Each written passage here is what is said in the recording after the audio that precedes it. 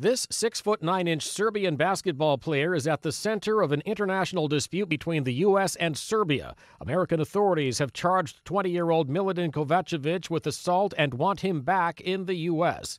They say he jumped bail earlier this summer after beating 22-year-old Brian Steinhauer into a coma during a brawl at this bar in Binghamton, New York, where the two men were students. Wednesday, at this Belgrade courthouse, Serbian authorities questioned Kovacevic and his mother. They want to know whether a former Serbian diplomat gave the young man emergency travel documents that enabled him to get out of the U.S. quickly and return to Serbia, which says its laws won't allow him to be extradited. Kovacevic left the courthouse without talking to reporters Wednesday, but his father applauded Serbian authorities for accepting the family's request to have the trial held there. We are thankful of the right interpretation of the Serbian constitution and law, and we will not accept any trial in any other country, especially in the United States.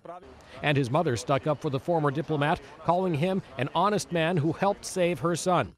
Meantime, Steinhauer has only recently emerged from a coma. Here's what his father said earlier this summer.